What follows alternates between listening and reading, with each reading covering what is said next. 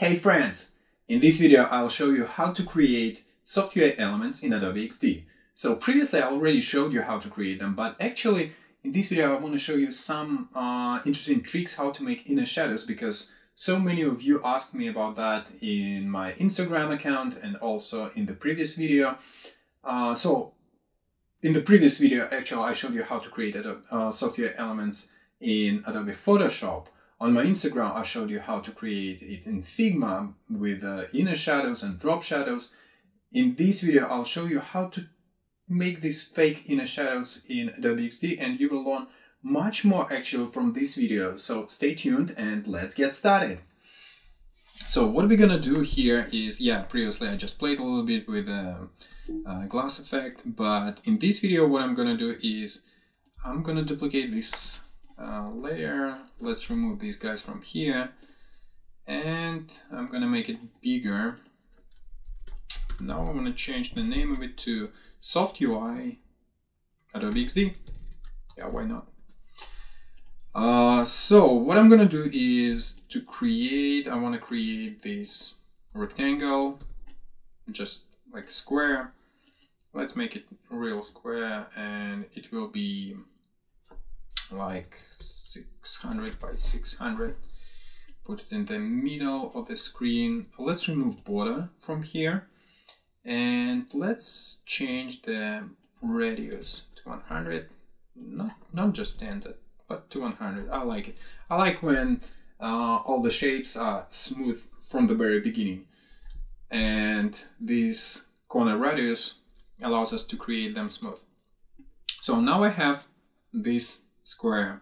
What I'm gonna do, I'm gonna change the color of the square to the color of the background, and I'm gonna add border just for now, just to see the difference.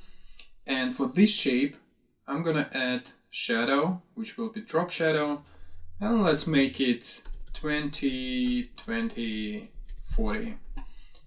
And I want to change the color to the color of the background, and we will move it here. And I change the opacity to something like 30. So what I did now, I created the shadow for this shape. For this shape, I created the shadow, and also I just showed the direction of the light. And it means that 2020 means that the light goes directly from top left corner, like the sun, for example, and it goes right through our square and goes here. Now what I'm going to do is I'm going to remove this border so we can see the element itself. What I don't like here is that I see the shadow on this edge. What does it mean? It means that our blur is bigger than the X and Y position. And I'm going to change it here. I'm going to increase X and Y. So now I don't have this like dark shadow on the top and left edge. I have them only here. In my opinion, this shadow is too huge, so I'm gonna change the opacity of this layer to maybe 20. Yeah, it's much better, but 15 will look much smoother. Amazing. So now I'm gonna duplicate this layer. To do that, I'll just press Command D. Now I have another layer here. And in this case, I'm going to change the direction of shadow to -25, -25, 40. It means that I just changed the direction to the opposite from the drop shadow. Another thing that I'm going to do here is I'm going to change not the fill, but the color of the shadow, and it will be white. Also, I'll change the opacity to 100. What do we see here? We have smooth element, nice and beautiful. Just let's change a little bit of the opacity of this one to make it smoother. Maybe 70. Yeah, I love it. So now you can see this shape is pretty smooth. One way how to make it even better: just add stroke, just add border, but change the color to white. Look at this. Look at this one. Actually, if we'll change it to 3, for example, if I'll remove this one, it looks much better with a stroke, with a border. This is one way how to improve these soft UI elements. Another way to do that, and now I'm going to show you how to create these kind of inner shadows in Adobe XD. What I'm going to do is I will duplicate this layer. Another thing, I'll duplicate it one more time, and I'll change the color to something like this. Let's also remove shadows from here and from here. I'll change the color of this one to something darker. And now I'll move this top layer, this top rectangle, a little bit down, maybe like 8 points down. Yep. Why we did that? Now when we will select these two layers here on the left side, these two squares, and when I click this subtract button, we will keep only this top left edge from the shadow. What we'll do next, we'll duplicate this shadow, not shadow, like shape, rotate it to the opposite direction and move it down, boom, here. So now we can select this subtraction number 1 and we'll change the color to white. And another one we'll keep as it is. So as you can see now it looks like something interesting. For this subtraction, I'm gonna change the opacity of this layer to maybe 30, or maybe we'll make it lighter. Boom! Now this button or just element looks much better, but we will improve it even more. Now we have two subtractions here.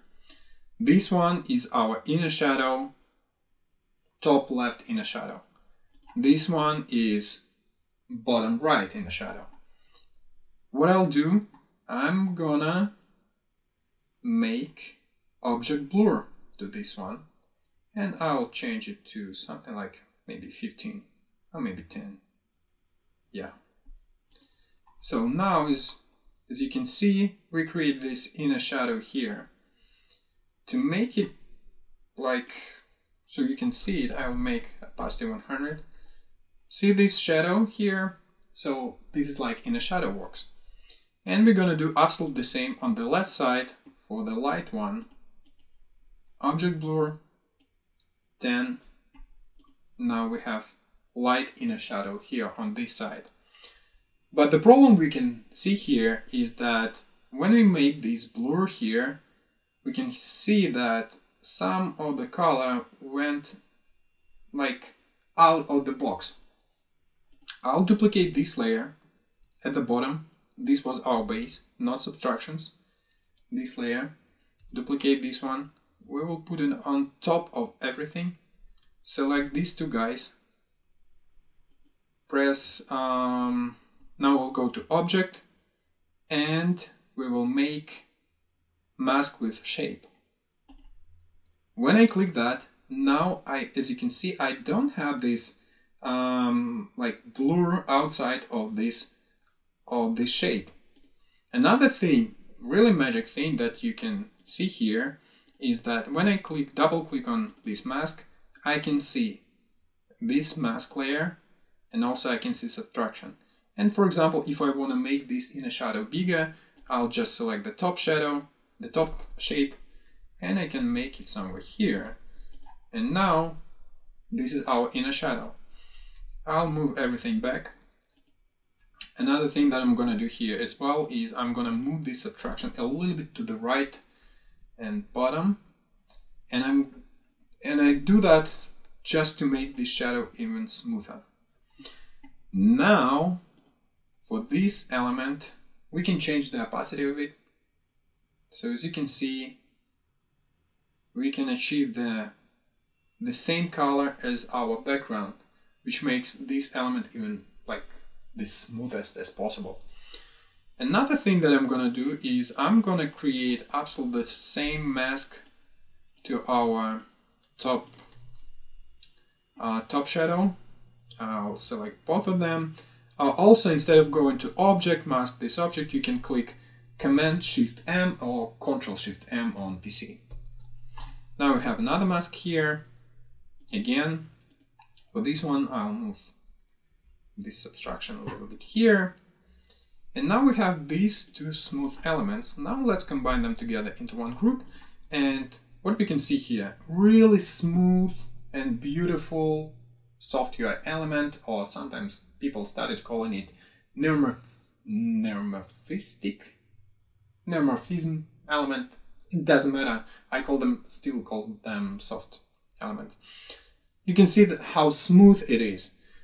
And now when I deselect this group, this is what we had with just drop shadows, and this is what we have with inner shadows. Amazing, right?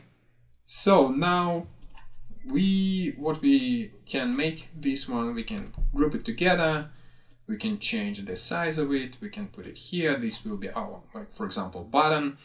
We can create another shape out of it. The problem with that is just, so because we created this rectangle, and for example, if I'm gonna make out of it something like a circle or other shape, it will be hard to achieve. So every time we will need to create these inner shadows for each object. But if you are working only with squares or circles, once you created this element like for the first time, you can reuse it as much as you can. So another thing, let's try to make one magic here. Let's make it circle. This one circle as well. Now when we'll go to these elements, we'll select this guy here. This will be our mask.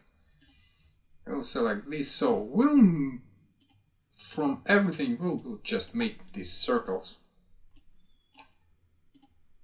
And as you can see, everything is like editable, which is great. It means that you can change all the parameters right from here. You don't need to remove them or do something like that. So now we have this circle, perfect circle that you can use. For example, you can have this guy, and also let's imagine you can create another shape. Maybe not like that. Let's select triangle. Let's rotate this triangle to this side, change the color of it to darker version of this guy.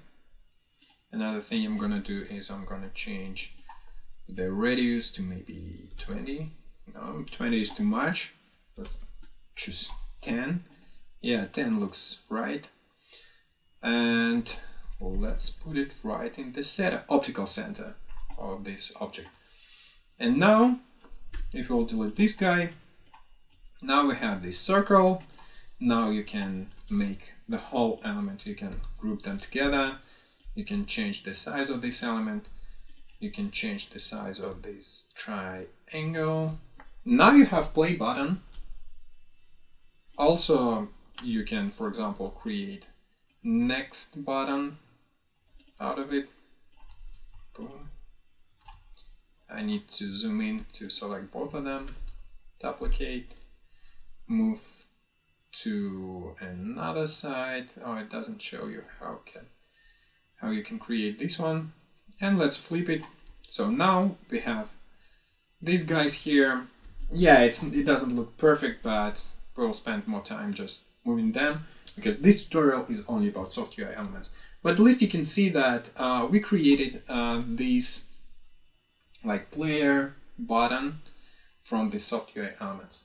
So now I hope you learned a little bit more about Adobe XD, about how to create inner shadows and that, and also how to create soft UI elements with all the possible options like inner shadows, drop shadows, and also how to change their shapes.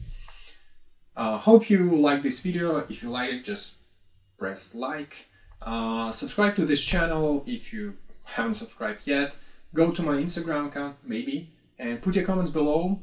Just ask me anything. If you want to see other videos about something, just if you're interested in how to create this or that, just ask me in the comments below, and I'll see you guys in the next video. Bye.